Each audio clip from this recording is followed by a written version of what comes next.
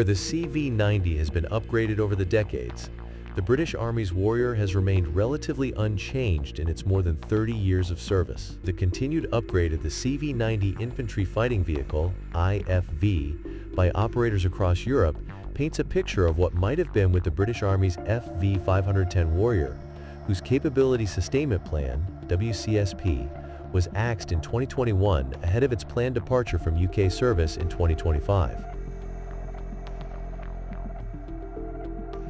Both IFVs, where the Warrior has soldiered on with little to no upgrades throughout its near 40-year service life, the Kuwaiti Desert Warrior being the exception, the CV90 has been continuously built upon, with multiple national variants offering bespoke solutions departing on operational requirements.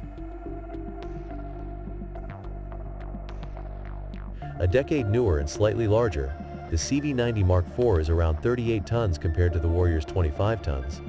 The CV90 does have an advantage in having more physical space in which to perform upgrades, although this by no means excuses the Warrior's lack of spiral development.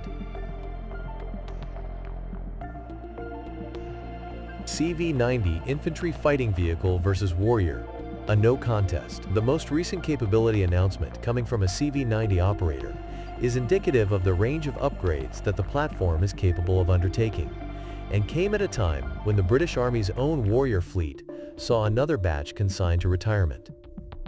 In early June 2024, the first of the upgraded CV90 IFVs operated by the Royal Netherlands Army completed its mid-life upgrade (MLU) process, with a total of 122 vehicles due to undergo the MLU program that will see, among other systems, the addition of an entirely new turret.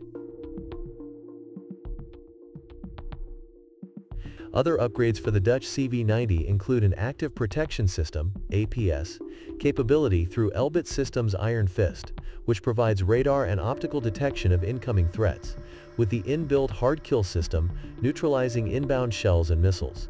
Additional anti-tank capability is achieved through the Spike LR2 missile launcher, which can be operated in a range of modes, including non-line of sight (NLOS) targeting.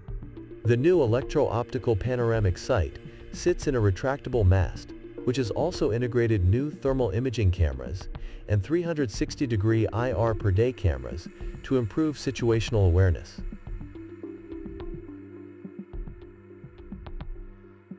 Looking at CV90 as a base platform, it can accommodate 30mm, 35mm, and 40mm main gun options.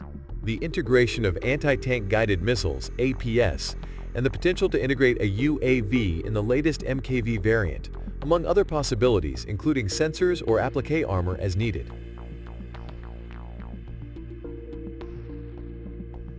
Other weapon options including 105mm or 120mm main guns, 81mm mortar, and other systems have also been created as concepts, should there be a requirement for future development in this direction. Some 1,400 have been produced since 1993 across 17 variants, and is currently in service with Sweden, the Czech Republic, Norway, Finland, Estonia, Ukraine, Switzerland, Denmark, the Netherlands, Norway, and Slovakia.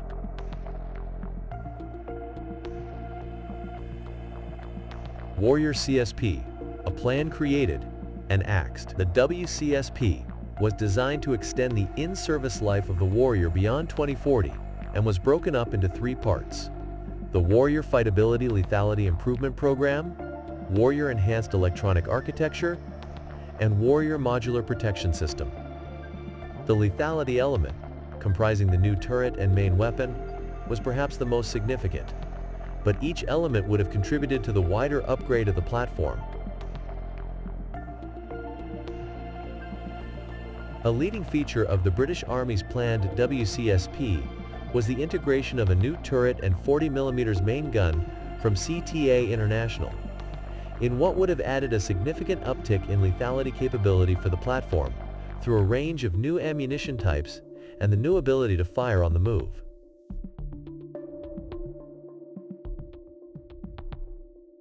The same CTA International 40mm main gun is also being installed on the Ajax IFVs currently being built for the British Army, a program that is still planned to be delivered in full to the service. The development of a new turret for the Warrior, along with the bespoke Ajax program, were the first new turrets being manufactured in the UK since the Challenger 2 main battle tanks in the 1980s. However, in 2021, the UK Defence Command paper announced that the British Army would retire the Warrior IFV fleet from 2025, abandoning plans to undertake the WCSP.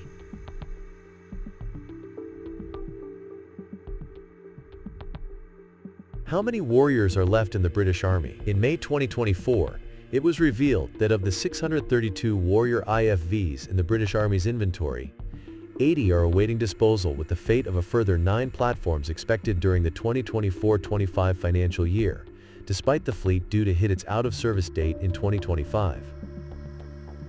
This number has dropped from a July 2023 report in which the UK Ministry of Defence, MOD, stated the British Army had 708 Warrior IFVs in its inventory.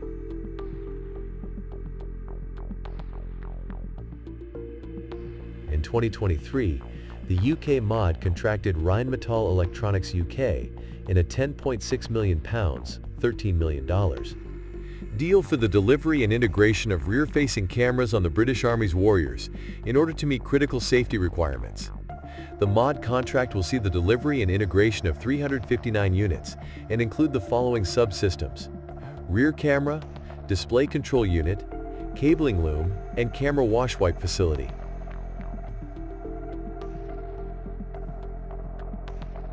At the time, the Warrior rear camera deal was stated as being an accelerated procedure, with the MOD justifying the process due to reasons of urgency, in that allowing the usual contractual process to be undertaken would have safety implications to the Warrior IFV crew while on operations.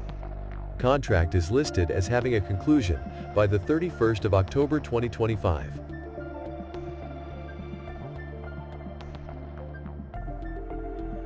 Warrior to persist, but what future?